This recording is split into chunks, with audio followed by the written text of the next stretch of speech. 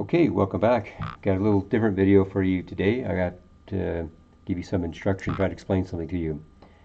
Normally this is the only video I think I've ever made where I'm having to explain something that doesn't involve how a project is put together. So this will be a little unusual for me.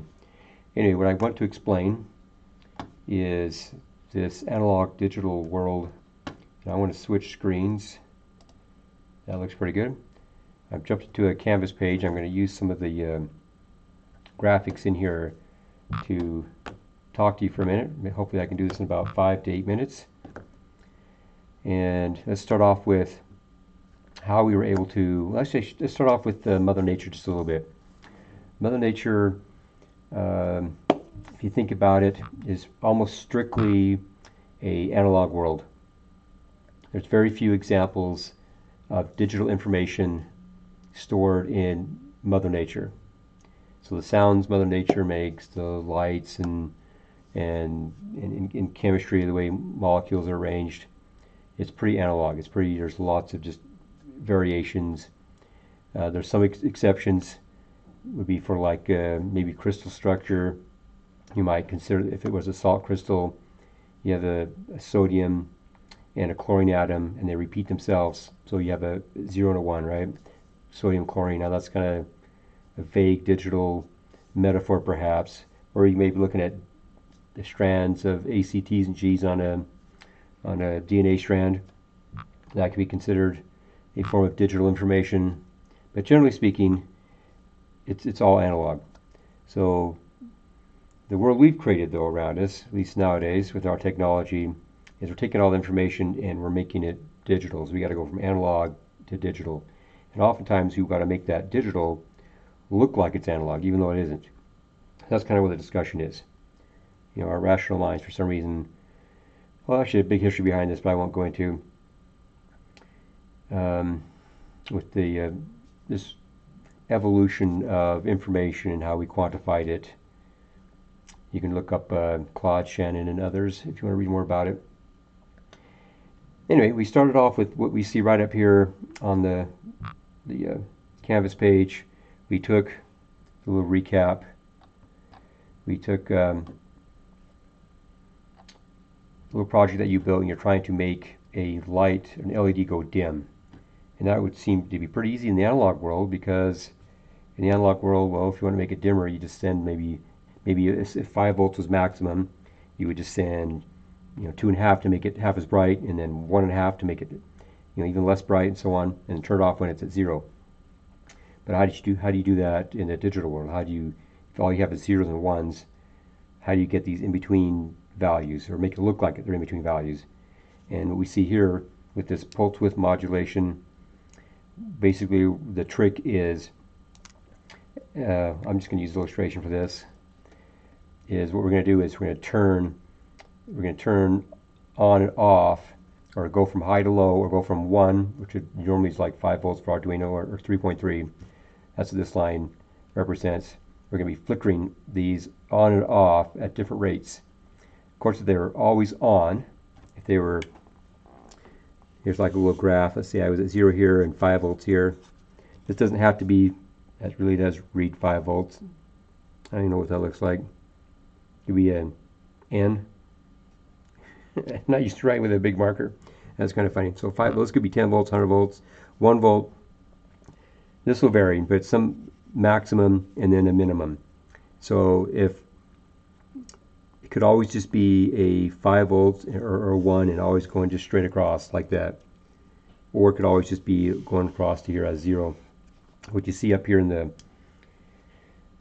Canvas page is if we flicker this on and off a bunch of times, for part of the time, let's say this whole batch right here, let's say this took 1 second.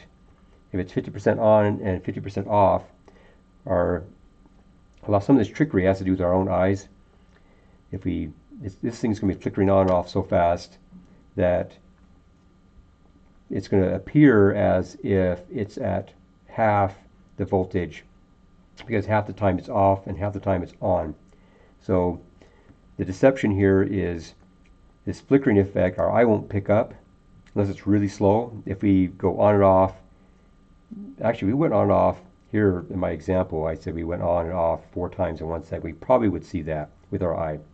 But these on and offs are happening really fast. We cannot see this flickering effect. All we see is the light going dim or brighter or what have you, depending on how off it is. So down here we have it off quite a bit. It's mostly off and on just a little bit. So this is going to look like it's really dim. So that's the trick for this one. The next one is a little more complicated, and you have the second part where you are going to get this RGB to go on, which has 3 LEDs in it, and each one is different color, and we can do little color combos to make even lots of different colors. I'm going to go down to this graphic. The trick on this one needs a little bit of an explanation. Put the paper on here. Now it's not critical that you get this exactly, of course. Just get the idea of it, that Mother Nature has a lot of analog. We like to make a lot of digital things. There's reasons for that. There's advantages for digital signals going through wires than analog ones. You don't lose the signal like you do. Analog signals like to deteriorate. A lot of noise, a lot of let's not go into all that. I really want to, but let's keep it simple here. So up on the screen here, I've got some bits, and bits is the most basic piece of information. A single bit is a 0 or 1. So that's what I've got up here. So for a single bit, we can have 2 pieces of information. We can have a 0 or a 1. Now the one could be 5 volts or 0 volts, or it could represent the letter of the alphabet if you wanted to, or it could be on, off, it could be yes, no. It's just that with 2 bits, 1 bit, a 0 and a 1, we can take a look at, we can break information up into 2 pieces. And there's an example of this right down here. Here we have our signal, an analog signal that's changing from 0 to 5 volts, continuously changing. If we were just to use a single bit, we could break this information down into on and off. And we would lose all this information in between, which is not good, right? This is not ideal to lose. Maybe this is the temperatures, and all we're getting is the maximum and the minimum, and everything in between is gone. So if we take this idea though and we expand it and we say, all right, let's add another bit. So now we have 2 bits. We can still collect the original bit of information, plus we can get a little more information with the extra bit. And we can hold 4 pieces of information, or we can break down that analog signal into 4 pieces and 4 chunks. And I think I got an example of that. So here we've broken it down into smaller little increments, and we can only get basically where these plateaus are. All the information in between we lose. So we can know what it is right here and right here and right here and right here, but everything, all the information in between is lost. Just like here, but in this case, at least we picked up a few more pieces of information than we did in this case. Now if we continue this idea down and add another bit, and when we get to 4 bits, we actually call this, actually this illustration here only goes up to 12. We can actually go up to 15 if we add 1, 1, and then go 0, 1, 1, 1, 1, 0, 1, 1, 1, 1. That'll take us all the way to 15. This one cuts off at 12.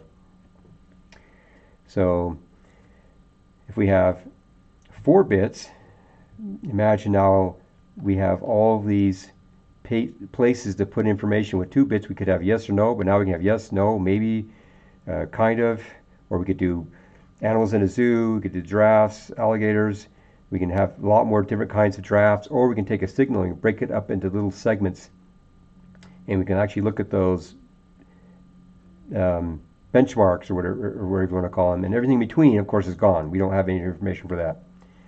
So the more bits we add, the more we can break down an analog signal, the green line, and break it into little pieces, these little benchmarks right here. We're still losing everything in between where these lines are. All the information in the middle is gone, but the more we break this down, the more this stairs will start looking like this green line. And if you go all the way up to a byte, which is we're going up to 8 bits. Now my illustration here doesn't have all that on here, but if we hold this much information, we can break this thing into how do we know how much information we got? We got 2 with the first one. We got a second one, we get 4. We got a second one, we get 8. We had another bit, we'll get 16. You'll see a pattern here. We had another bit, we can break up the analog signal into 32 pieces. We get another one, we get 64 pieces. Another one, we're going to get 128 pieces, and one more, we're going to get 256 pieces. All the way 256. Now these analog pins on our Arduino, I've got one right here, pull it around. They could read, they could break things down, they can break analog information down all the way up to 1024. So they actually have 2 more bits. They're going to go to 5, whoop, I went off the page there, I didn't even know it. They can go up to a 512 and then up to 1024. Okay? And if you get more and more into Arduino, you'll see these values. You'll see working with a part, and all of a sudden you'll see a 1024 or 256. You'll be wondering, what is that? What are these numbers I keep seeing? Well, they have to do with the number of bits that we're using. All right, so let's make a long story short. Summarize all this.